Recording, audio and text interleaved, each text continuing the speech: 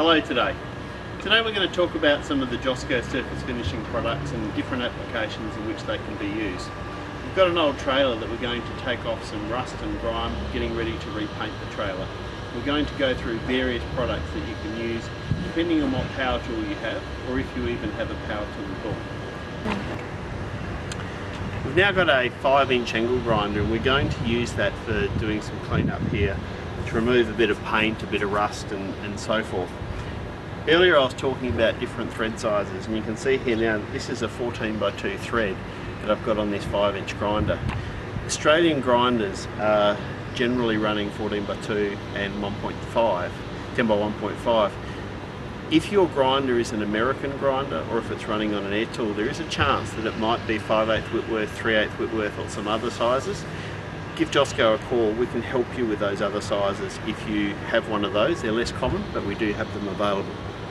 So putting the wire brush straight onto the angle grinder, the brush simply goes on, twists,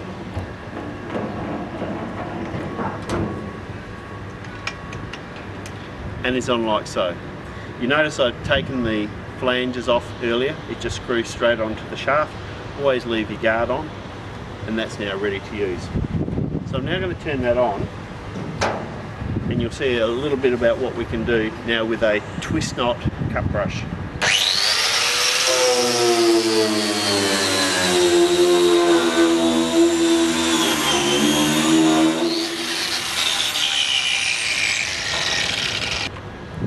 You can see very quickly that the brush has gone through and it's removed everything foreign to the steel.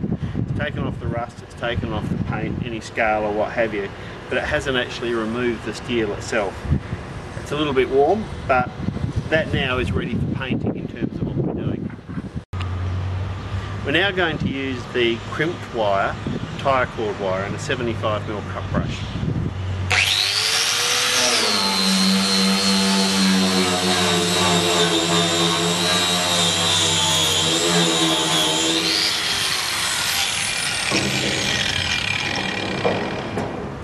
Very easy for going through and removing off the paint and the rust. A little bit different to the Twistknot wire brush because we can actually use it flat much easier, or on an angle, whatever you would prefer. But very easy to go through and remove that material.